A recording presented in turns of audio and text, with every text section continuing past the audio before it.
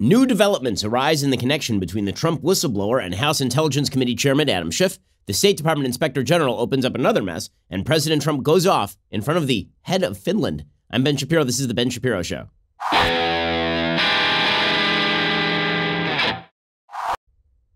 I mean, I do have to say, you have to feel a little bit bad for the foreign leaders who sit there while President Trump goes off because, man, when President Trump does these press conferences and goes off on the press and then goes off on the Democrats, and you are like the president of Finland or the prime minister of Finland, and you are sitting there looking like you just cannot wait to get out, you look like Jim from The Office. It's pretty spectacular stuff. Well, a lot breaking in the news. First, I think that it's important to make a note that Andrew McCarthy makes today over at The Hill. He, of course, is a legal correspondent for National Review, and he gives some important information about the background of this whole impeachment inquiry, and that is that so far it is basically kabuki theater, meaning it's not an official impeachment inquiry. For all the talk about it's an impeachment inquiry and we're supposed to put all of our focus into impeachment, nothing has actually fundamentally changed. Here's what Andy McCarthy writes today. He says, there is no impeachment inquiry. There are no subpoenas. You're not to be faulted if you think a formal inquest is underway and that legal process has been issued. The misimpression is completely understandable if you've been taking in media coverage, in particular, reporting on a haughty September 27th letter from House Democrats, presuming to direct Secretary of State Mike Pompeo on pain of citation for obstruction to cooperate in their demands to depose State Department officials and review various records. The letter is signed by not one, but 3 committee chairmen. Remember your elementary math, though. 0 is still 0, even when multiplied by 3. What is portrayed as an impeachment inquiry is actually just a made-for-cable TV political soap opera. The House of Representatives is not conducting a formal impeachment inquiry. To the contrary, says Andy McCarthy, congressional Democrats are conducting the 2020 political campaign. The House has not voted as a body to authorize an impeachment inquiry. What we have here are partisan theatrics proceeding under the ipsa dixit of Speaker Nancy Pelosi. It raises the profile but not the legitimacy of the same impeachment inquiry. And there are no subpoenas. As Secretary Pompeo observed in his fittingly tart response on Tuesday, what the committee chairman issued was merely a letter. Its huffing and puffing notwithstanding, the letter is nothing more than an informal request for voluntary cooperation. Legally, it has no compulsive power. If anything, it is rife with legal deficiencies. Andy McCarthy is pointing out here that all of the talk of impeachment inquiry, Democrats haven't actually utilized the power that they have in Congress in order to subpoena members of the executive branch. Why? Well, because then it would get litigated in the courts, because that's the way this stuff works. You subpoena somebody in the White House says no, and then it ends up in court, and the court hashes it out. But that leads to delay. Instead, what the Democrats are doing is they are issuing fake subpoenas, basically, requests for people to show up. If the White House says, hold up a second, they then accuse the White House of obstruction. So this appears to be manufactured. I mentioned this yesterday, that the Democrats are now using a wide variety of theories in order to justify their push for impeachment. As it turns out that the quid pro quo arrangement, supposedly evident from the Trump-Ukrainian President Zelensky's phone call, falls apart. As it turns out, that allegation doesn't make any sense in the absence of any information that the Ukrainian leadership believed that the president was withholding military aid. As that becomes clear, the Democrats are now shifting the narrative on impeachment. Maybe the impeachment is not about quid pro quo after all. Maybe it's about President Trump mouthing off. Maybe it's about President Trump yelling at the whistleblower. Maybe it's about obstruction of justice. Well, what if the Democrats basically boxed themselves in here? What if Nancy Pelosi went off half-cocked because she believed that it was important to get her base on board because she couldn't hold them back any longer, because Nancy Pelosi isn't actually in control of this process. Remember, earlier this year, Nancy Pelosi tried to take out the squad. Earlier this year, Nancy Pelosi tried to marginalize the radicals in her base. And President Trump basically prohibited her from doing that by attacking the radicals in her base, forcing her to rally around them. Well, that meant that Nancy Pelosi is now subject to their whims. And that means, ironically, that President Trump unifying Nancy Pelosi with the radicals in her base led to this faux impeachment inquiry. Well, as Andy McCarthy writes, standing committees do have subpoena power, so why not use it? Well, because subpoenas get litigated in court when the people or agencies on the receiving end object.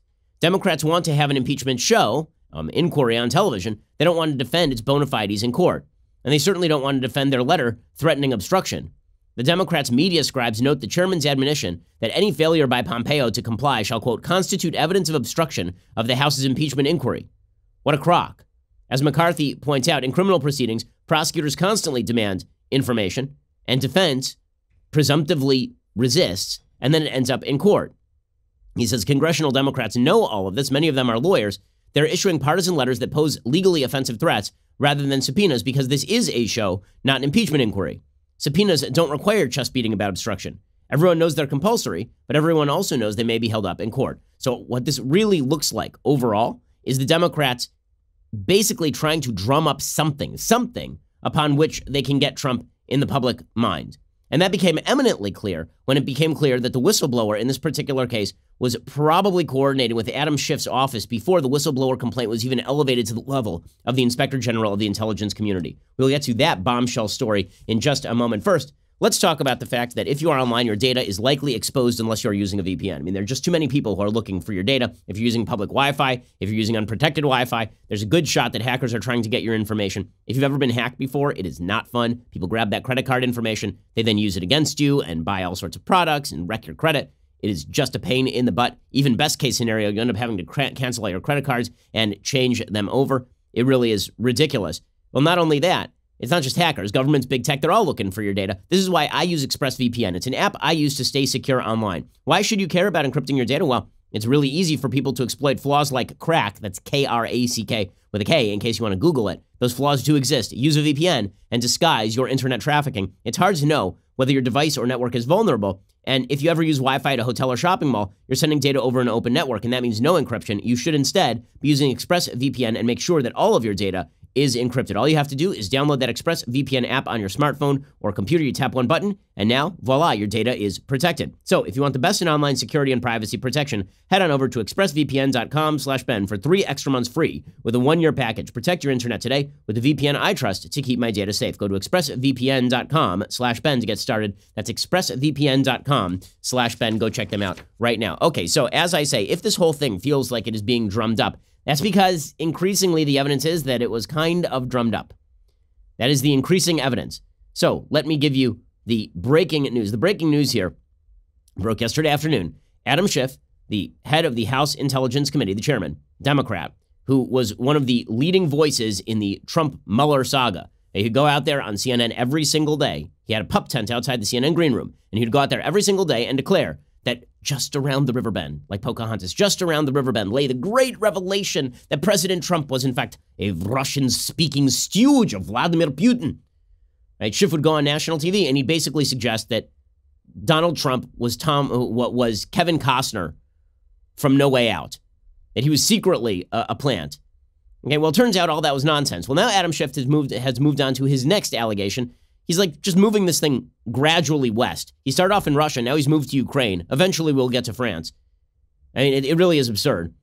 Now, this does not mean that the whistleblower complaint has no merit. We don't know yet. But the fact that the whistleblower was coordinating with Schiff's office to begin with does raise some suspicions, particularly because the whistleblower complaint was incredibly well written. I mean, just as a piece of writing, an A+, right? A++, really good piece of legal writing.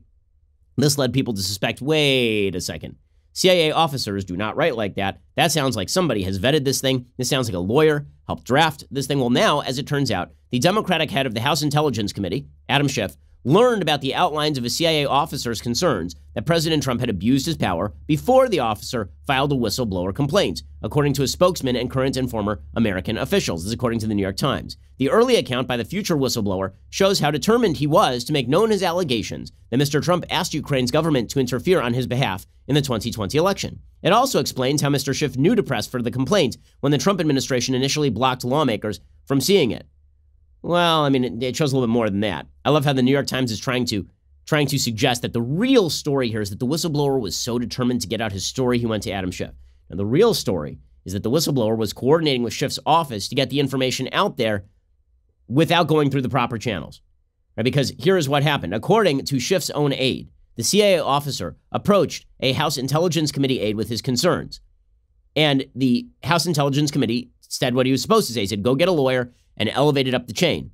He then proceeded to report the entire story up to Adam Schiff. And Adam Schiff, being a dunce, decided to tweet out the entire story on August 28th on Twitter. Now, I was suggesting last week that it was pretty obvious that Schiff had coordinated with the whistleblower because he was actually tweeting out the allegations of the whistleblower complaint a full 2 weeks before Congress was informed of the presence of the whistleblower complaint, which makes it look a lot more like a coordinated hit between Schiff's office and a partisan whistleblower than it does like a whistleblower with good information who is deeply concerned about his country and simply elevating it up the chain. Now, 2 things can be true at once. 1, it can be a partisan hit. 2, there can be truth to it, but we are still waiting on the truth to it. Right? I'm not seeing all of the evidence yet that there was a quid pro quo. I'm not seeing evidence of criminal activity, and neither are the Democrats, which is why the Democrats are basically thrashing up against the box of impeachment, sort of like that weird alien creature in the Jake Gyllenhaal movie Life, right? Like what we are watching right now is the Democrats searching for another impeachment strategy, given the fact that the whistleblower complaints and the call do not match up with a quid pro quo story. And this looks even worse when it appears again that the entire whistleblower complaint was coordinated with Schiff's office. Now, President Trump has jumped into the middle of this. And President Trump gave what can only be described as an epically chaotic press conference yesterday in front of the Prime Minister of Finland, who just looked like he wanted to dig a hole in the ground and lie in it because, again, you basically become window dressing to the Trump show. You show up and suddenly you're playing the tree in A Christmas Carol. In any case, President Trump went after Adam Schiff. He said Schiff probably helped the whistleblower write the complaint. Schiff may have learned some of what the whistleblower knew prior to the complaint. Well, I think it's a scandal that he knew before. I go a step further. I think he probably helped write it. Okay? That's what the word is. And I think it's, I give a lot of respect for the New York Times for putting it out. Just happened as I'm walking up here, they handed it to me. And I said to Mike, I said, whoa, that's something. That's big stuff. That's a big story. He knew long before, and he helped write it, too. It's a scam. Okay, so did Schiff actually help write it, or did he merely refer to a lawyer, and then he was playing an inside-outside game? Now, Trump doesn't actually have to make the allegation that Schiff wrote it in order to do damage to Schiff. If it appears that Adam Schiff was effectively pushing the notion that the whistleblower complaint existed and he knew about it beforehand and the whistleblower was elevating it up the chain, and then if there was any holdup, Schiff was going to push from the outside, that's bad enough. Schiff is now responding via the Daily Beast.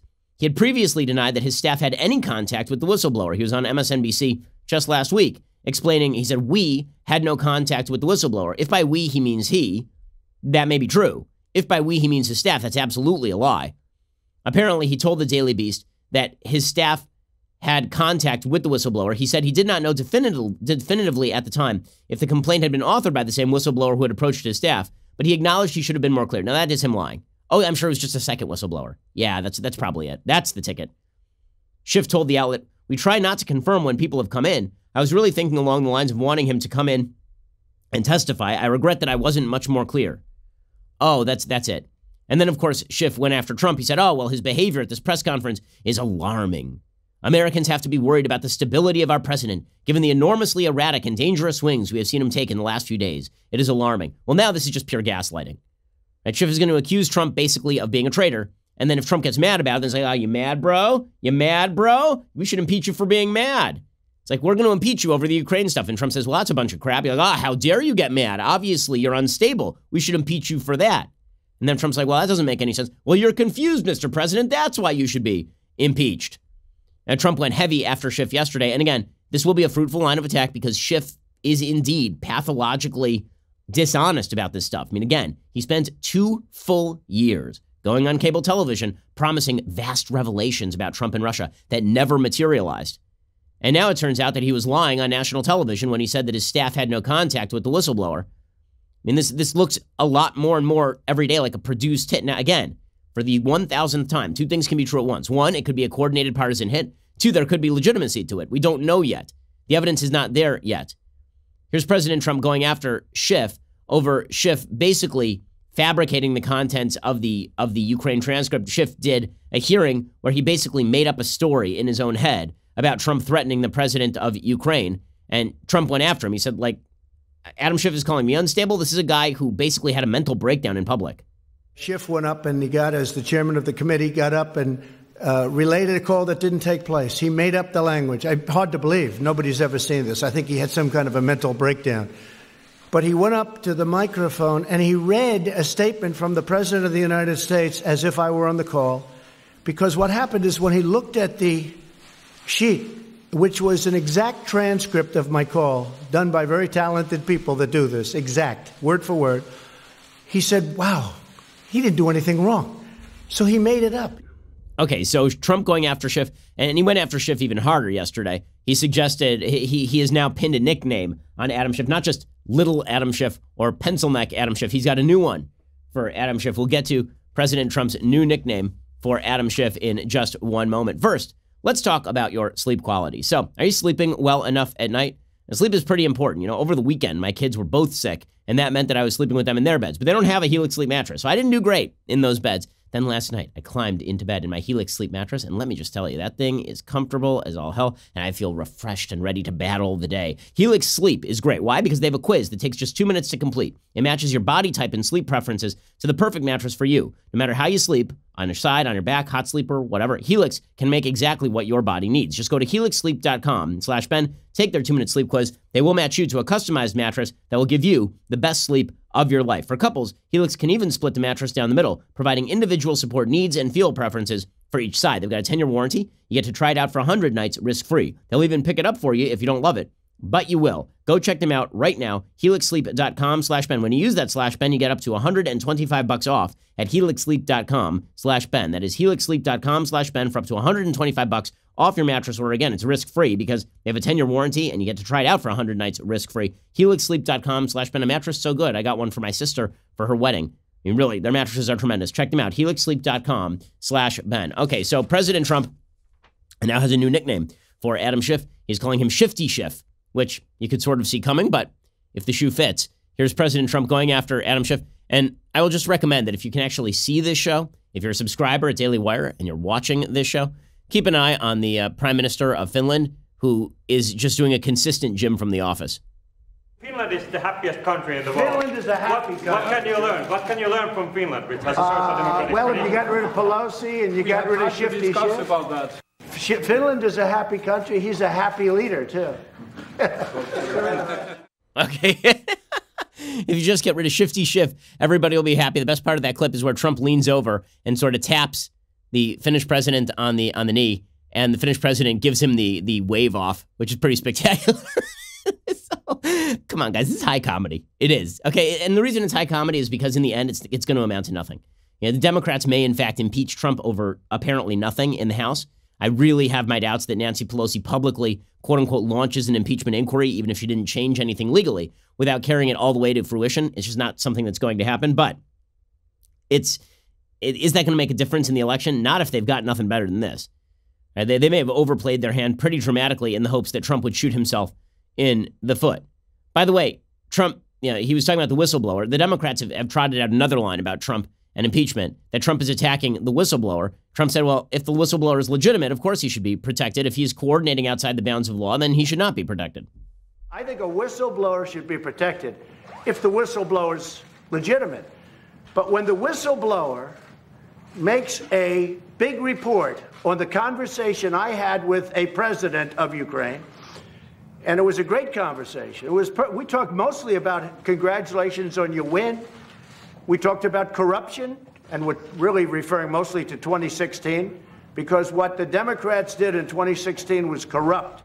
Okay, so, again, I think that Trump's complaints about the whistleblower, given the coordination between the whistleblower and Schiff, while Trump's language is never modulated correctly, his basic point, which is that he's suspicious about the whistleblower and the relationship with the Democrats, given that New York Times report, hard to argue with them on that. Meanwhile, a bizarre situation over on the Hill yesterday. The State Department Inspector General, whose name is Linick, he decided to show up on the Hill and talk with Democrats and Republicans. The State Department Inspector General was supposed to deliver a packet of documents, and people on the Hill were suspecting he was going to stop by and show evidence that the Trump administration had been pressuring people inside the State Department to do his personal political bidding. Instead, they walked out with a packet of old news reports about Joe Biden, which was weird. According to James Barrett, writing over at Daily Wire, a media-hyped urgent meeting between Democratic-led House committees and the State Department Inspector General on Wednesday turned out to be a big disappointment for those hoping it would offer incriminating documents related to the Democrats' impeachment effort. Instead of evidence of retaliation against State Department officials cooperating with House Democrats, as Reuters and others reported ahead of the meeting, Inspector General Steve Linick ended up presenting the Democrats with months-old reports about Democrats' alleged collusion with Ukraine, which Democrats are decrying as hallucinatory and propagandistic. The information presented at the meeting, Democratic Representative Jamie Raskin told reporters on Wednesday, feels like a completely irrelevant distraction from the work at hand. So Democrats were expecting some sort of damning material on Trump, and as it turns out, what ended up coming back was a bunch of old media reports about Democrats working with Ukraine to affect the 2016 election. Very unfortunate for Democrats. We'll get to more of that in just 1 second. Okay, so yesterday, I got to tell you, yesterday was not a great day for me physically. Why was yesterday not a great day for me physically? Well, because it was a fast day. It was a Jewish fast day, and that meant no drinking and no eating and 3 hours of radio and the podcast. That is a lot. I sure could have used a liquid IV infusion at that point. It's not kosher, but I promise you that Michael Knowles, the ex-Scribble, and Andrew Klavan, who only stays alive basically thanks to liquid IV, they were badgering me yesterday that I should have just hooked up that liquid. So what exactly is liquid IV? Well, it's the fastest, most efficient way to stay hydrated. It hydrates you faster and more efficiently than water alone, with an added bonus of vitamins C, B3, B5, B6, and B12. It is the fastest growing wellness brand in America. You can find them everywhere, even at Costco. All liquid IV products utilize cellular transport technology, a specific ratio of glucose, sodium, mine salt, and potassium. When mixed with 16 ounces of water, it helps your body absorb more of the water and nutrients you drink directly into your bloodstream. They've got convenient TSA-friendly powder packets for travel, by the way, which does help prevent jet lag and altitude sickness.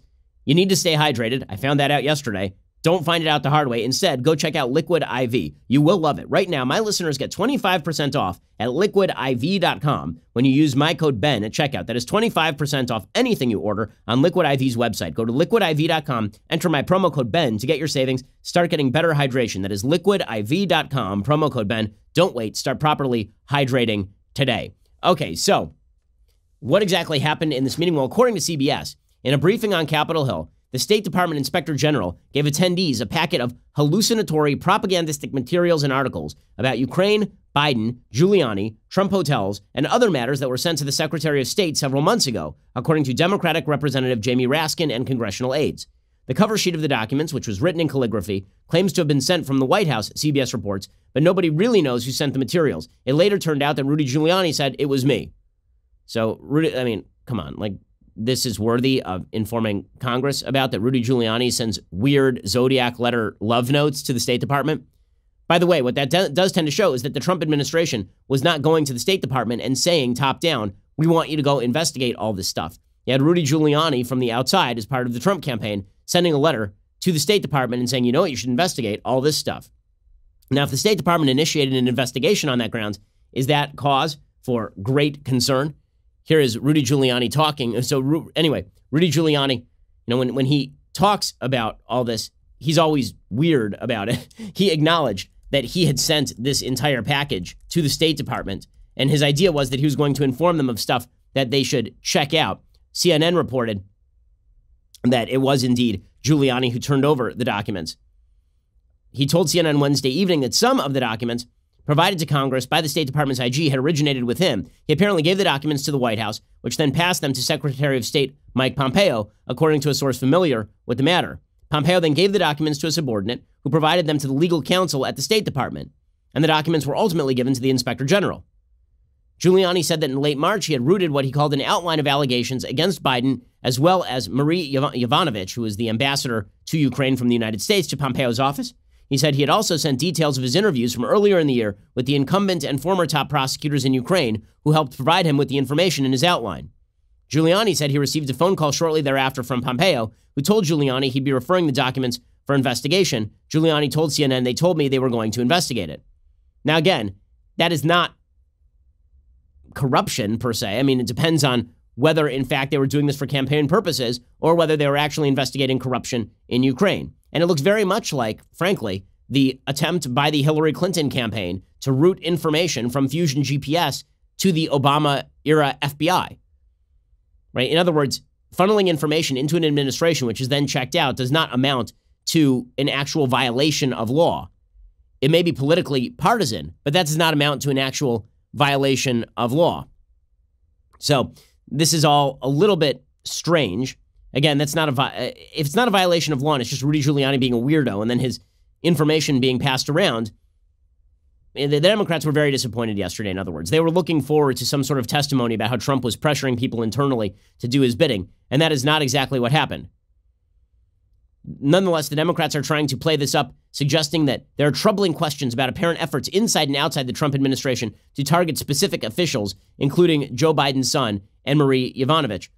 there is this weird thing that is breaking out in the media today, specifically with regard to the control of the executive branch. Like, there's a whole article in the New York Times about how the executive branch and career officers in the State Department, well, they feel under threat by the Trump administration. Well, last I checked, the Trump administration is in charge of its own State Department. So as long as that is the case, there's not really a legal problem there. Now, again, you can say all of this is inappropriate.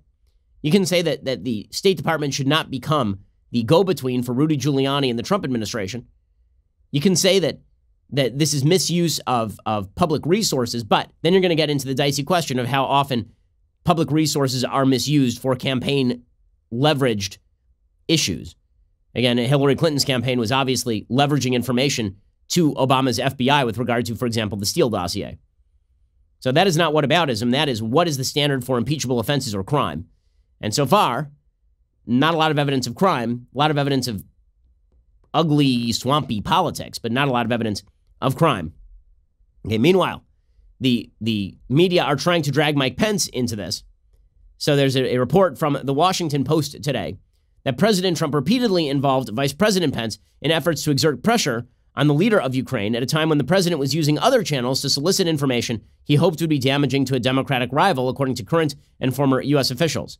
But Pence wasn't aware of any of this. So the attempt to rope Pence into this scandal is not exactly going to meet with tons of success.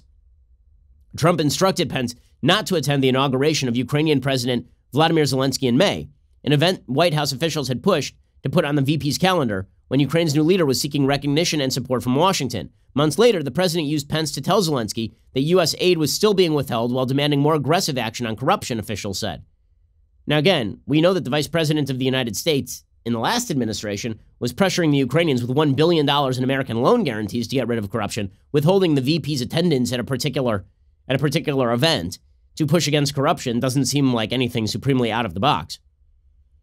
At the time, following Trump's July 25th phone call with Zelensky, the Ukrainians probably understood action on corruption to include the investigation of former Vice President Joe Biden and his son Hunter Biden, according to the Washington Post. But that is speculation, right? So it is possible that if they had not investigated Joe and Hunter Biden, but they investigated other corruption, that Pence goes to the thing. So now they're trying to downgrade the quid pro quo from $400 million in military aid to Vice President Pence didn't go to an event for Zelensky. It's a lot weaker. Officials close to Pence insist he was unaware of Trump's efforts to press Zelensky for damaging information about Biden and his son, who had served on the board of an obscure Ukrainian gas company when his father was overseeing U.S. policy on Ukraine. Pence's activities occurred amid several indications of the president's hidden agenda. Among them were the abrupt removal of the U.S. ambassador to Kiev, the visible efforts by the president's lawyer, Rudy Giuliani, to insert himself in the U.S.-Ukraine relationship, as well as alarms being raised inside the White House even before the emergence of an extraordinary whistleblower complaint about President Trump's conduct, according to the Washington Post. Perhaps most significantly, one of Pence's top advisors was on the July 25th call, and the VP should have had access to the transcript within hours. Right, but why exactly would Pence spend lots of time perusing a transcript of the president of Ukraine? I have my doubts that is what Vice President Pence does with his day. So now they're trying to rope Pence into this. Why? Because the suggestion is if they can impeach Trump, then they can also impeach Pence. And if they can impeach Pence, then guess who becomes president of the United States? Speaker of the House, Nancy Pelosi. Yeah, good luck with that. Good luck with that. Now, again, all of this also rests on a basic assumption, which is that it is illegitimate to investigate Joe Biden and Hunter Biden, that nothing untoward happened with regard to Joe Biden and Hunter Biden. Right? Joe Biden is trying to make that case today. He says, no one has ever asserted I did anything wrong on Ukraine. Well, no, actually, there are a fair number of people who have their suspicions that you did something wrong on Ukraine, including the other Democratic presidential candidates who continue to maintain that they will not answer questions about whether they would have allowed their VP's kids to do business in countries where the VP was presiding over foreign policy. Here's Biden trying to shy away from all of this. I think we should just focus on he's the issue. Nobody has ever asserted that I did anything wrong except he and what's that fellow's name? Rudy Hootie? Okay, so there's Biden trying to deny all of this. President Trump, for his part, is going hard at Biden, basically saying, listen, there is nothing wrong with me asking about Joe Biden and Hunter Biden in the generalized context of corruption in Ukraine, particularly as has to do with the 2016 election.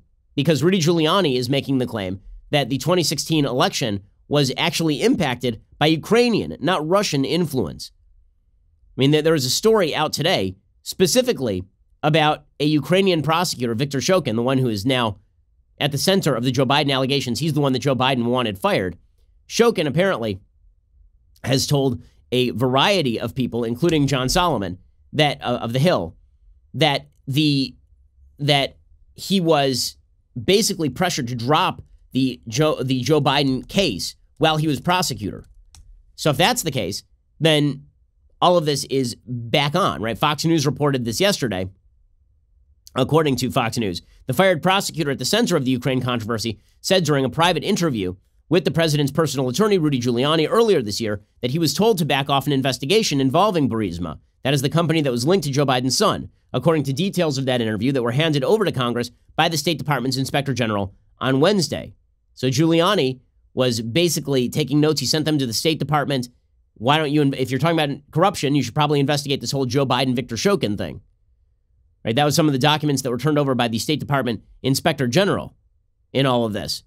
We'll get to more of this in just one second. Is the Biden issue still a live issue? If so, that also casts a different light on Trump mentioning Biden in that call with Zelensky. Again, there's no quid pro quo in that call, given that the Ukrainians didn't know military aid was even being withheld. We'll get to more of that in just one second. First, let's talk about your sleep quality, but with regard specifically to your CPAP. So if you have sleep apnea, a huge percentage of Americans have sleep apnea. My dad has sleep apnea, and he has a CPAP machine. And basically, it's kept him alive. And the CPAP machine is a wonderful invention. However, it is incredibly annoying to clean. It's very difficult to clean. There are nearly 1 billion individuals affected by sleep apnea around the world. There are lots of negative health issues that can arise when CPAP equipment is not cleaned properly. So, if you want a safe and effective automated sanitizing solution, you should check out SoClean. It is the world's first automated CPAP cleaner and sanitizer. SoClean kills up to 99.9% of all CPAP germs and bacteria that can build up in your mask, hose, and reservoir. It's easy to use. You just put the mask in, you close the lid, you walk away. It works with all the popular CPAP machines and masks.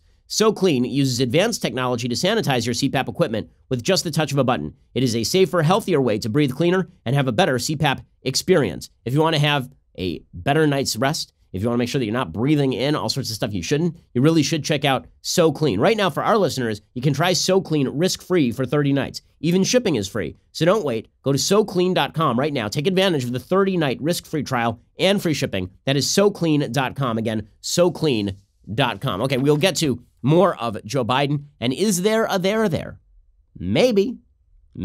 Certainly the Democrats do not want to talk about whether there is a there. We'll get to that in just one second. First, good news for Another Kingdom fans. The third and final season is here. This Monday, October 7th, episodes 1 and 2 will be released. If you are a subscriber over at Daily Wire, you get exclusive access to both tomorrow. So don't wait.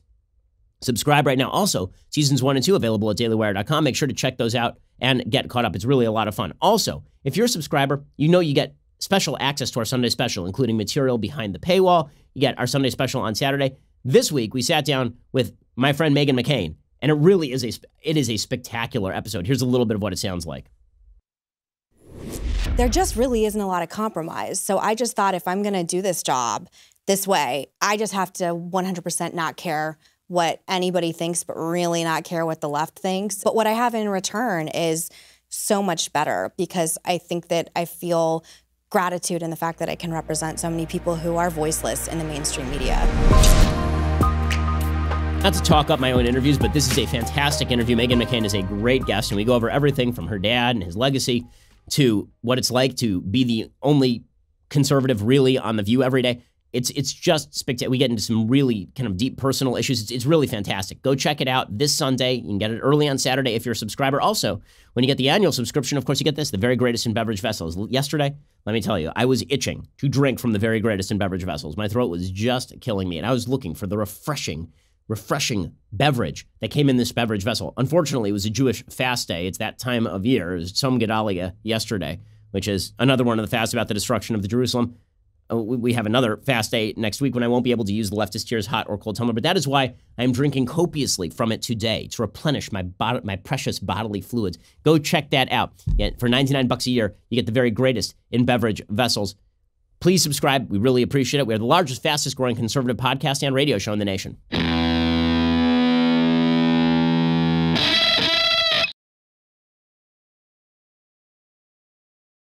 So what is fascinating about the whole Ukraine-Joe Biden thing is how hard the media are working to pretend that nothing untoward happened, not only with Joe Biden, but also with the 2016 campaign.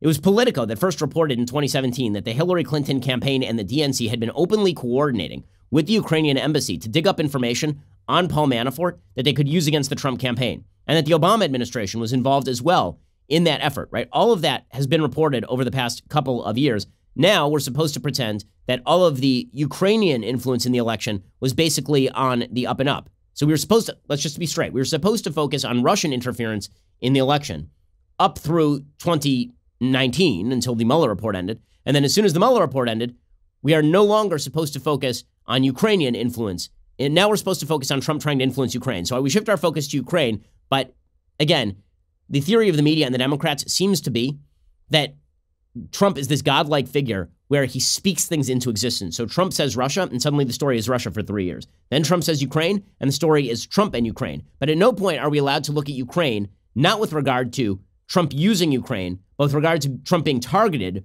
by forces within Ukraine. And the opposite is true also. We're not supposed to look at Russia when Barack Obama was president. We're only supposed to do it when Donald Trump talks about Russia. And so all the world revolves around getting Donald Trump, right? You may notice there's a pattern to all of this. Like, listen to this report from the Washington Post. Quote, in his quest to rewrite the history of the 2016 election, President Trump's personal attorney has turned to an unusual source of information, Trump's imprisoned former campaign chairman, Paul Manafort. Rewrite the history of the 2016 election? Well, I mean, again, Politico did report that the Hillary Clinton campaign was digging up dirt with the Ukrainian embassy on Trump's campaign manager. And that was Politico. That's not Giuliani. Apparently, Giuliani consulted with Paul Manafort, which makes some sense because Paul Manafort was deeply embedded in the politics of Ukraine and, of course, was apparently deeply corrupt. The relationship with which Giuliani acknowledged in an interview this week with the Washington Post stems from a shared interest in a narrative that undermines the rationale for the special counsel investigation. That inquiry led to Manafort's imprisonment on tax and financial fraud allegations related to his work in Kiev for the political party of former President Viktor Yanukovych. Apparently, a bunch of different Republicans have jumped into the fray. This is not just a Giuliani thing anymore. Senator Chuck Schumer, who's chairman of the Senate Finance Committee, and Senator Ron Johnson, chairman of the Homeland Security Committee, have announced their renewal of an inquiry into any coordination between Ukraine and Democratic Party officials, which again makes some sense. Now, President Trump has been mocking Joe Biden on this. There are basically two stories with regard to Ukraine, and we shouldn't conflate them. One is Joe Biden attempting to influence the interior politics of Ukraine by withholding loans, and at the same time, the prosecutor he was targeting, who he may or may not have been targeting for good reasons, right? I mean, the EU, the IMF, the World Bank, they all didn't like this prosecutor. But that prosecutor was apparently presiding over an investigation into Biden's son. Right? That's story number one. And then story number two is Hillary Clinton and the DNC and the Obama administration coordinating with the Ukrainian embassy to dig up dirt on Trump's team during the 2016 election, right? Those are two separate stories. And President Trump has been going hard after Biden. Yesterday, he tweeted what is one of the funniest tweets of his presidency. He tweeted out, look at the picture, and used a Nickelback video to do so. Twitter has now pulled it down for copyright infringement, which is just ridiculous. It's obviously satire. It's a clip of Joe Biden explaining that he's never spoken to his own son about overseas business dealings, juxtaposed with a picture of Hunter Biden, Joe Biden, and a Ukrainian gas official all golfing together. Have you ever spoken to your son about his overseas business dealings? I've never spoken to my son about his overseas business dealings. Look at this photograph. Every time I do, it makes me laugh. How did our eyes get so red? And what the hell is on Joey's head? Okay, that's pretty spectacular. That is some grade A presidential tweet trolling. Trump didn't bother with the Nickelback references yesterday in the presser. He just said Biden and his son are stone cold crooked. Now, let's be real about this. Hunter Biden probably is stone cold crooked. Okay, I don't know about Joe. There are lots of, when you are a famous person, there are lots of hangers on who probably try to use your name to get access in high places. The fact is that Hunter Biden, who is basically a failure in everything he has ever tried, was getting paid $50,000 a month to be on the board of a Ukrainian gas company. You can't imagine it's because of his expertise in oil and natural gas. It probably has a lot more to do with the fact his daddy was VP of the United States. Is that on Joe Biden? I mean, not really. Lots of people are sympathetic toward their own kids. President Trump is sympathetic toward his own kids. With that said, does that exonerate Joe Biden? Not really. Here's Trump going after them. What did you want about Biden? What did you want him to look into on Biden? Look, Biden and his son are stone cold crooked, and you know it. His son walks out with millions of dollars. The kid knows nothing. You know it, and so do we. Go ahead, ask a question. But the question, sir, was what did you want President Zelensky to do about Vice President Biden and his son Hunter? Are you talking to me? You talking to me? I'm walking here. You talking? Okay. And in any case, the Democrats are trying to downplay all of this, obviously. So John Brennan, who is the head of the CIA while he was in the Obama administration, and who proceeded to spend 2 years, again, claiming that there would be undisclosed information linking President Trump to Vladimir Putin, demonstrating that he was in fact a traitor. Now he's like, I don't want to look at the 2016 election anymore. Why are we even looking at the 2016 election? So just to get this straight, for 2 long years, all the Democrats wanted to talk about was corruption in the 2016 election. Now, when Trump raises the question about whether there was Ukrainian interference in the 2016 election, again, based on published reports in places like Politico, John Brennan's like, we probably shouldn't. Should we look into that? Nah, nothing to see here. Nothing to see here. Pay no attention to the John Brennan behind the curtain.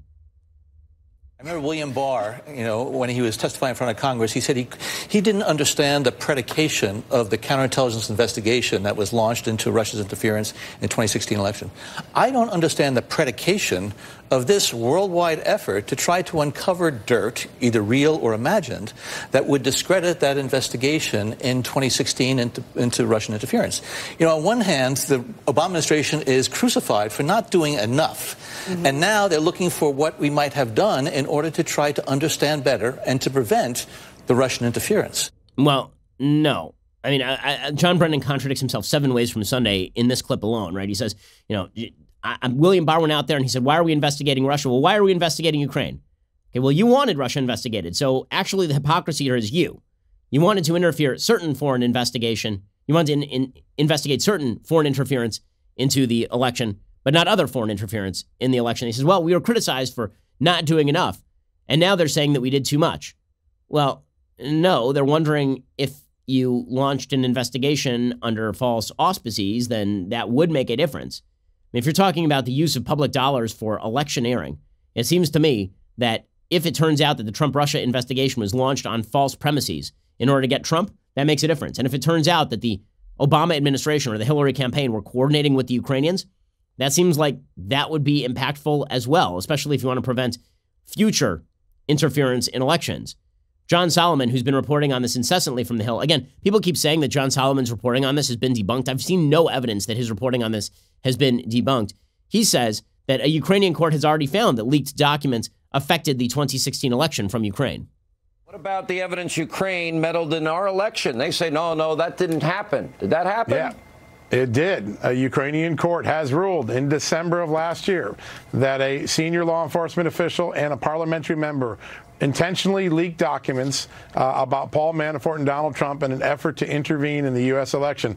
That is an official ruling of a Ukrainian court. Okay, so that much is true.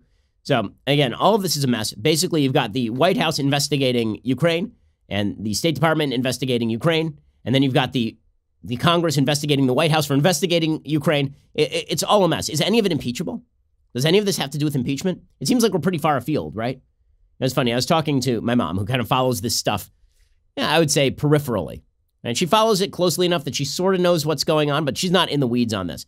And maybe over the weekend, she was asking me, so what's the deal with this impeachment stuff? And I started to try and explain it to her. I got about a paragraph in, and she said, sounds like bullcrap. And I feel like that's how most Americans are going to respond. Because this started off with a very clear allegation that Trump was engaged in a quid pro quo with the Ukrainian government. Right? That Trump was basically paying off the Ukrainian government to investigate his domestic political opponents. And now we've got, did Ukraine interfere in the 2016 election? What was Rudy Giuliani doing in Ukraine? Did the Democrats coordinate with the whistleblower? Is there any criminal activity? If there is no quid pro quo, maybe there's a secondary quid pro quo with Mike Pence, but Pence didn't know about it. Like it's all very, very complicated. The more complicated this gets, the harder a sell it is to the American public. Now, it's funny. I got a question, to let you behind the stages of what happens here at the Daily Wire. I got a question from a member of the media the other day about the impeachment effort. And it was from somebody on the left, obviously. And this person said, well, what I don't understand is Republicans who are sticking by Trump.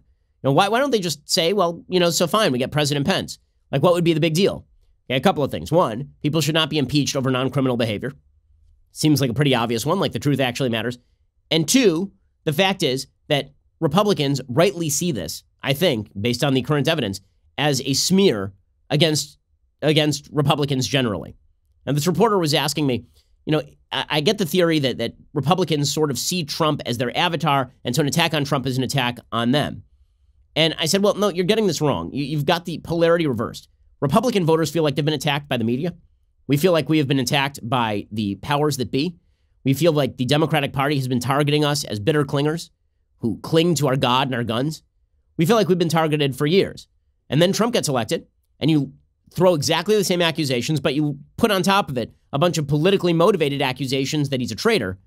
And so it's not that Trump is somehow like the tip of the spear. It's that Trump is, in fact, the attacks on Trump are so similar to the attacks on conservatives generally that conservatives see attacks on Trump and they say, well, that is an attack on me because if Trump weren't here, they'd still be attacking me the same way. And they're right about this. The reason that Trump is popular in Republican circles is because the left is consistently attacking him and because Trump is aggressive. Right? Trump's aggressive instinct, his willingness to fight back, is indeed what endears him to the Republican base. It's why he's the president right now. So for all the talk that, listen, I'll talk about how I think he's not focused enough in his pushback, how I think he's scattershot, how I think that he's wild on Twitter. The fact is that his aggressive instinct is the reason that he is popular among Republicans. I mean, here's perfect evidence. So President Trump, yesterday, he was talking about Nancy Pelosi and the Democrats getting very aggressive. And he says, listen, Paul Ryan never did this. Now look at Nancy Pelosi. Nancy Pelosi hands out subpoenas like, she has to approve it. She hands out subpoenas like they're cookies. You want a subpoena? Here you go, take them like they're cookies.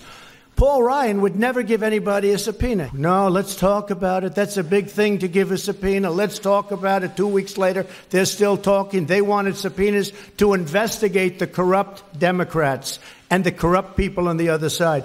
Paul Ryan would not give subpoenas. Okay, so his idea here is that Republicans have always played by the rules and Democrats never play by the rules, so I'm not going to play by the rules. That does endear Trump because the fact is that Democrats don't play by the rules. And every story that comes out about Adam Schiff coordinating with whistleblowers makes this seem less like an honest attempt to get to the bottom of a violation of law and much more like an attempt to get President Trump. Meanwhile, the Democrats, it is amazing, just as proof of the sort of hypocrisy here, Hillary Clinton continues to maintain that she won the 2016 election. And she came out yesterday and said that President Trump is an illegitimate president. That was her line. She also suggested that she lost in 2016 because she was too serious, not because she was a garbage candidate. Here she was on The View. I'm a serious person, but I'm also a fun person. But I think I probably came across as too serious and too, I really believed that my job, especially as a woman and the first woman to go as far as I did, that I had to help people feel good about a woman in the Oval Office, a woman commander-in-chief. And so I may have overcorrected a little bit because sometimes people say, oh, why can't you be like that? Or why weren't you like that? Okay, so again, Hillary Clinton trying to claim that she lost because she wasn't fun enough. Yeah, lady, when you look up not fun, the opposite of fun, in the antonym dictionary, my goodness, Hillary Clinton definitely comes up on that list. Pretty astonishing. By the way, the Democrats continue to push forward this impeachment stuff largely because they are having trouble seeing how any of their candidates are a walkaway to defeat Trump. Kamala Harris, who again has become Glenn Close in Fatal Attraction, boiling rabbits for attention. She says that we should bring Mike Pence before Congress now. That's how far afield we've gone. Over Chris Matthews, I'm going to say, get up in the morning, come into the show, come in here, question Kamala Harris. She laughs all weird. Then I kind of roll away on this chair. I drink a little. I come back in the next morning. Go, Kamala Harris, go. You're raising a very important point, which is that the vice president has a lot to answer to. And he also should be brought before the United States Congress to speak about what exactly was his involvement and what, if any, solicitations were made by the president to have the vice president engage in unethical conduct. Yeah, and this is just, it's getting too far afield at this point, too far afield. And Trump is fighting back with everything, including the kitchen sink. In breaking news, according to the Associated Press, President Trump said in remarks to reporters outside the White House, quote, China should start an investigation into the Bidens. So now it's not just Ukraine. Yeah, here's the thing about Trump. He's not hiding the ball. Okay, for all the talk about Trump, secretly behind the scenes manipulating things, this is a dude who does not hide the ball, right? Ever. I mean, he just, everything is right out there. He's not hiding anything. And this is a guy who, the way that he met Melania Trump is he was at an event where she was with another dude and he just walked up to her and gave her his phone number. That is what Trump is in a nutshell, right? Trump is not a manipulative player from behind the scenes. He doesn't have a plan. He just says it. And so he said it about China today. So the Democrats will undoubtedly claim that this is now impeachable too, right? Even though it's just Trump mouthing off. He said China should start an investigation into the Bidens. He said he had not directly asked Chinese President Xi Jinping to investigate Biden and his son Hunter, but he said it's certainly something we could start thinking about. Trump and personal lawyer Rudy Giuliani have tried to raise suspicions about Hunter Biden's business dealings in China, leaning on the writings of conservative author Peter Schweizer. By the way, if there's one author who's made a huge difference in the course of American elections, it would be Schweizer, who's very instrumental in Hillary and Emailgate and all the rest of it, and the corruption inside the Hillary Clinton State Department and the Clinton Foundation. Trump is not hiding the ball here. So basically, this is turned back into the miasma of fighting. None of it sounds impeachable. All of it is confusing and chaotic, and that is why this effort in the end is going to go nowhere, I think. Okay, time for a quick thing I like and then some things that I hate. So, things that I like today. So this was just an unbelievable thing. So Botham Jean is this accountant, black accountant, who was horrifically and tragically killed, murdered by a police officer off duty named Amber Geiger. She walked into an apartment she thought was hers. She saw Botham Jean in there and she shot him to death. Well, yesterday she was sentenced to 10 years in prison, which seems like an appropriate sentence for what probably was manslaughter, but was convicted as first-degree murder. Brant Jean was Botham Jean's brother. And, I mean, you want to talk about a person with absolute class. You want to talk about a person with just integrity and decency. This is an amazing, amazing thing. Here he is at the sentencing hearing asking if he can give the woman who killed his brother a hug. I mean, it's an unbelievable thing. I mean, I wish, I hope that, God forbid, in a similar circumstance, I would have this kind of moral quality. This is an incredible, incredible thing. Here's Brant Jean.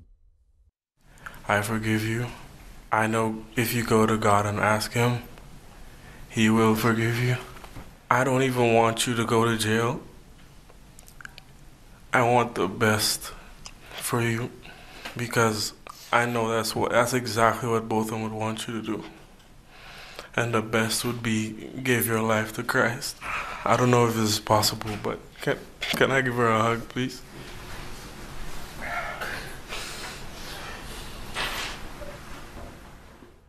I mean, that's just, man. Well, what a human being of quality. What a human being of quality. Okay, time for a quick thing that I hate.